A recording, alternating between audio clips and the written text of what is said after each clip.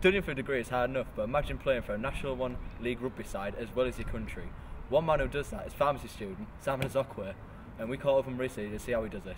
Simon currently plays this game for Malden Park and has recently made his international debut and scored a debut try for England students RFU in their 30-27 defeat to France. Really good. The France game came on about 20 minutes to go, and just wanted to make an impact when I came on. So I managed to do that, carried quite well, scored a try, so I did really well there. And just want to carry that through to the Ireland game really.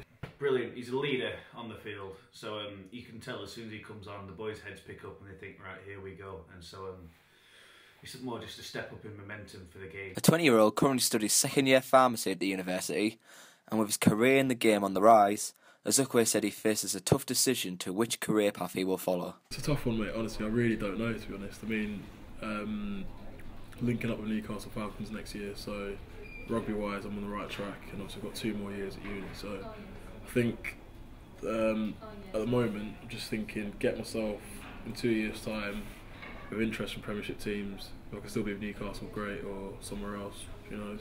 But either just have the decision in 2 years' time and be able to decide what I want to do. So there you have it. Simon's a prime example of how we mix both sport and education to the highest level. Daniel Kennedy reporting for SR News.